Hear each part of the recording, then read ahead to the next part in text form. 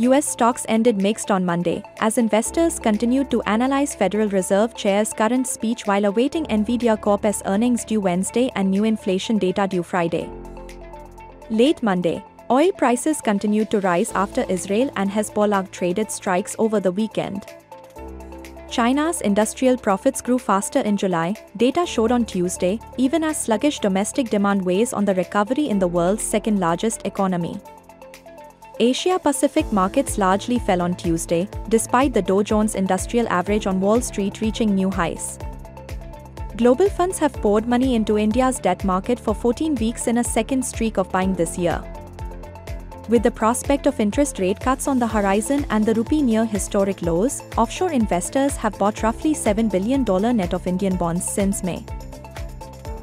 On 26 August at close, Nifty was up 0.76% or 187.5 points at 25,010.6. Nifty rose with an upgap on 26 August, filled the downgap formed on 2 August and formed a long bull candle suggesting an attempted breakout on the upside. It could now rise towards the previous high of 25078 and later the 25,130 to 25,280 band.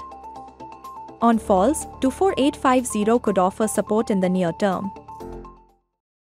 Investment in securities market are subject to market risks. Read all the related documents carefully before investing.